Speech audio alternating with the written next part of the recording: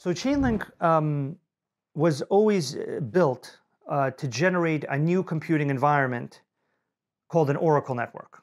And oracle networks generate consensus on everything that blockchains do not generate consensus about. So blockchains generate consensus on three things: private key signatures, token ledgers, and state machines that are relatively limited. Those state machines cannot access any external system. They cannot speak with other state machines on other chains. And these state machines are called smart contracts. So basically, blockchains can come to consensus on these three things. And one of the main use cases of blockchain so far is tokenization, the signing of those token transfers through private keys, and the setting of certain conditions around those tokens, such as voting or exchange using these state machines. Oracle networks expand the field of decentralized computing beyond blockchains into the realm of every other computation, just general computation, cross-chain computation. How Oracle networks work is you generate a very specific collection of nodes and you give them a very specific computation, such as the aggregation of market data prices to the point where the result of that aggregation cannot be manipulated by capturing any one of the data sources or any one of the nodes or even a collection of exchanges or something like that. The decentralized computation generated by the Chainlink network was simply initially applied to market data, and that's why the Chainlink network is known as a data oracle. It's kind of like saying that the Amazon Web Services world was at one point known as S3, because at one point in time, the only thing that Amazon Web Services did was provide S3, and S3 was used to store images and various information for the first time in mass in the cloud.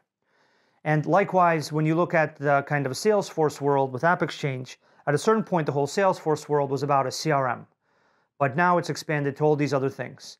And likewise, if you look at Microsoft Windows, the first really killer app of Windows was spreadsheets in Microsoft Office. And so at a certain point, that's what people used Windows for, is they used it for spreadsheets. And so it was viewed as a spreadsheets tool.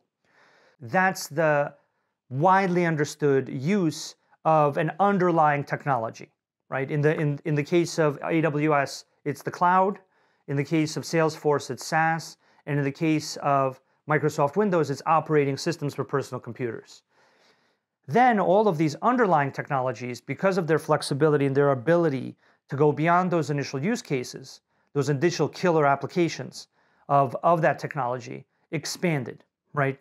Microsoft Windows expanded to many applications running on personal computers. Amazon Web Services expanded to EC2 and various other computing and data and other categories of web services. And Salesforce expanded to various business applications using the SaaS model. And so this is the same kind of stage that the Chainlink network is in, where initially its killer use case, its killer application was providing validated market data to DeFi, taking DeFi from a sub 100 million to an over 200 billion industry, because the appearance of that data in a validated, consensus-generated way allowed the emergence of these new applications called DeFi. And so that is what it's known for, because that is what it has done to great success, right? Processing over, or basically enabling over $8.5 trillion worth of transaction value, primarily from data, primarily through those decentralized applications called DeFi. But now the Chainlink network has expanded far beyond that and launched various additional services. Proof of reserves was launched, I think, over 3 years ago, and it's the most widely used source of proof of reserves computations to create proof about what's backing an institution or what's backing a stable coin or a gold coin. Identity data, weather data, sports data, all kinds of other data to create advanced on-chain contracts. Then the Chainlink network expanded beyond data into just computation, random number generation, automation, and now functions very recently, which is the most advanced form of computation where you can actually combine any API, any data with any computation provided by the user. And now the Chainlink network's Oracle network model, the DON model, decentralized Oracle networks, has expanded also into cross-chain. Because cross-chain is also a computation problem that greatly benefits from the decentralized computing that decentralized Oracle networks, and really only decentralized Oracle networks, in my opinion, uniquely provide real security for. And so now what you're seeing is that a platform that is fundamentally a new way to do decentralized computation, a more advanced way to do decentralized computation that can be combined with blockchains, is expanding and has expanded to more and more categories of these other computations. And now what you actually see is you see multiple verifiable applications and decentralized applications using multiple different Chainlink Oracle networks. So using a few different data networks, using a few compute networks, using the cross-chain system. And this is the great outcome that we were hoping for and working towards with the community for Chainlink and the Chainlink network to have. It's that a greater and greater amount of verifiable and decentralized applications are able to be built with more and more advanced features in the form of an Oracle network. Those applications are able, therefore, to provide more value. So for example, now you can have real-world asset tokens with proof of reserve. You can have identity attached to them so that banks can purchase the real-world asset tokens. And then when the real-world asset tokens move over CCIP to the bank's chain, you can keep them updated with the status of the gold and the status of their NAV or their final settlement value of every day. And these advanced features are important because they take these decentralized verifiable applications to the next level.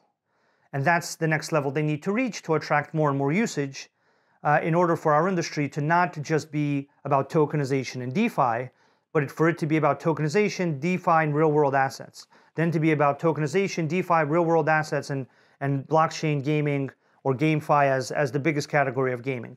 And then decentralized insurance, and then decentralized supply chain, and then decentralized ad networks. All because you can combine blockchains with Oracle networks to create these advanced verifiable applications. And so the Chainlink network is, like many platforms, when they're in the early stages, not fully understood. It's confused with, the initial killer app that it has succeeded in using to prove the computational model of the new way of doing computation that it has invented. But historically, those new computational models then expand to so many other things, beyond spreadsheets or S3 or a CRM. And so that's the stage that the Chainlink network is at and is successfully doing, because now it's not just an idea, it's not just a hope or a plan. These other categories of services like compute and cross-chain, in addition to data, are all live. They're all live on production, and they're all being used in congruence with the data and being combined to create these advanced applications, which are going on to continually redefine our industry in a more useful and useful way for more and more users. So I feel that the Chainlink network is not fully understood, but as it does more and more, and as it takes on a greater and greater role in more and more applications and makes them into verifiable applications, it will become obvious. And obviously, the system that allows that verifiability and that decentralized security to come into these various systems. So I think it's all very simple and limited until it's obvious that it's much more than that.